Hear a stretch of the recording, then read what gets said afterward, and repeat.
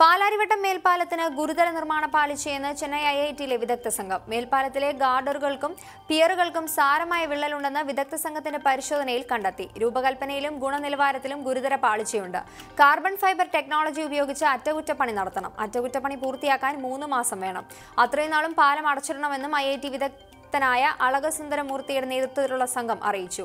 പാലാരിവട്ടം പാലം സന്ദർശിച്ച പൊതുമരാമത്ത് മന്ത്രി ജി സുധാകരനും കഴിഞ്ഞ ദിവസം ഇതേ അഭിപ്രായം ഉന്നയിച്ചിരുന്നു.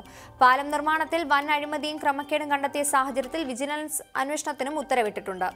2.5 വർഷം മുൻപ് 52 കോടി രൂപ ചിലവഴിച്ച പാലത്തിന്റെ നിർമ്മാണ ചുമതല വൻകിട കരാറുകൾ നടപ്പാക്കുന്ന കിറ്റ്കോയ്ക്കായിരുന്നു. പാലം തുറന്ന് 1 വർഷം കഴിഞ്ഞപ്പോൾ തന്നെ റോഡിലെ ടാർ ഇളകി തുടങ്ങിയിരുന്നു. നിർമ്മാണ ചെലവ് കുറയ്ക്കാൻ കരാറുകാരും കമ്പനിയും ശ്രമിച്ചതാകാം പാളിച്ച സംഭവിക്കാൻ കാരണമെന്നും വിദഗ്ധർ.